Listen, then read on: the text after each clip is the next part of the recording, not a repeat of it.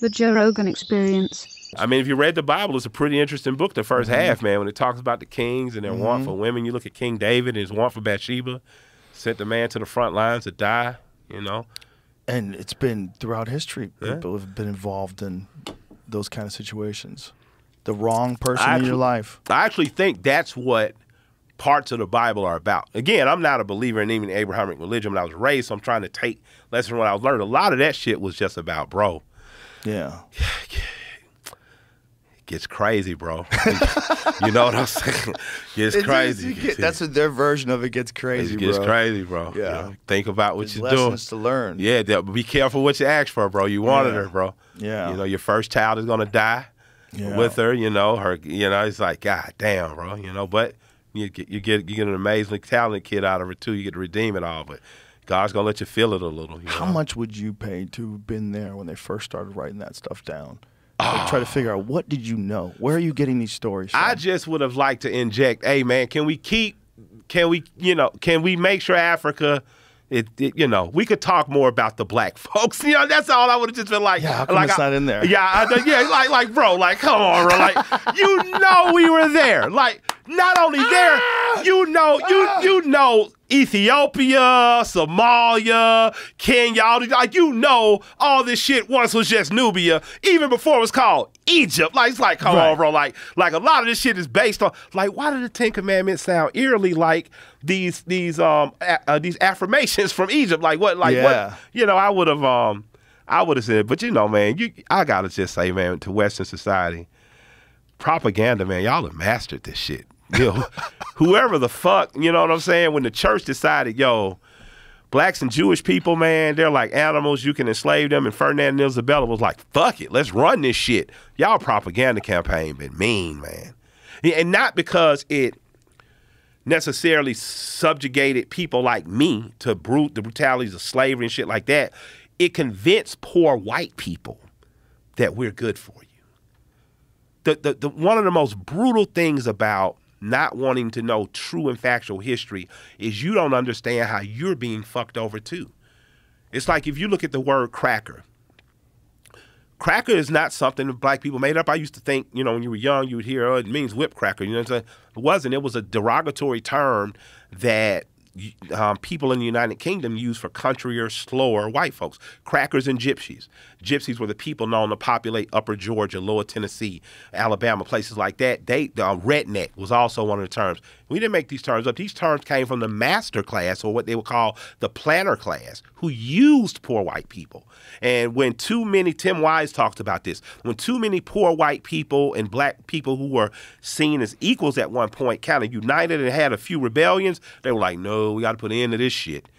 So I would just say, man, I wish that whoever was writing the Bible or remixing it would have put a little more commonality in there so you wouldn't get all this weird, funky division, and the masters still kind of rule us all, Well, it's still always the people that are in charge that are disseminating that information initially.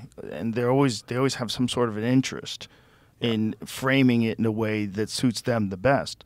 Like, even in the foundation of the country, all men are created equal. Yeah. So what they had to do to justify that is to say that black men are 3/5 of a man. So they're literally putting it into the way they structure the country. And there was an economic incentive to do it, Yes. And that doesn't make it right, but it helps my community understand that the shit's about money and why they did it. But why did the church do it? It's just so you got to think about that though. Before we get to America, and I guess the church, the Catholic Church at one point says, we can go ahead and tell everybody all human beings are equal. Let's stop bullshit. But instead they choose to say Jews and black people are different. And Ferdinand and Isabella and Portugal and said, well, fuck it, it's on.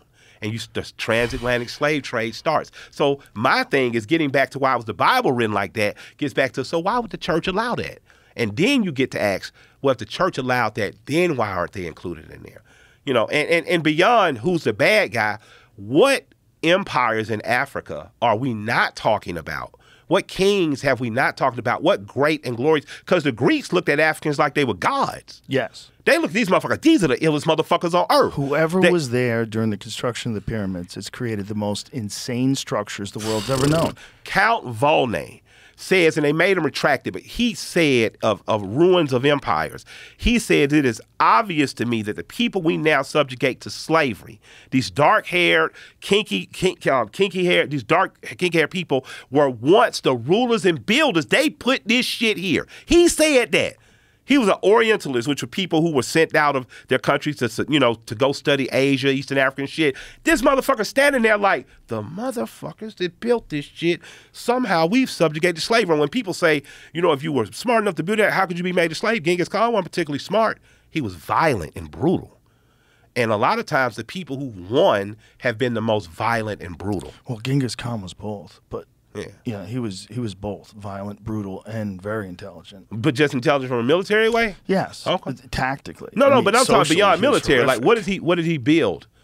Oh, there was no building. But that's what I'm saying. But it was just figuring out how to destroy empires. Yeah, but that's what I'm saying. That's not the same though. It's building an empire. Yeah. You get what I'm saying? No, it's definitely not the same. Yeah, it doesn't. You know, I know some gang leaders that are comparable to war generals, right? But the question becomes, who are the people that are going to build the next empire? Right. And I think that's where the danger in the old world of when the church was really government, the church conspiring with warlords for certain things to be destroyed so they can then come and assume control of. You know, because ultimately, even the most brutal people don't end up winning. The most shrewd people do. That small circle of brilliant motherfuckers that know how to control. Like, you know, beyond Genghis, who were his advisors? Who profited most from it? You know what I'm saying? Oh, he was famous for capturing armies and incorporating their generals. Yeah, he would, you know, and if someone tried to surrender, he would just kill them because he would say, "Well, what are you going to do with me?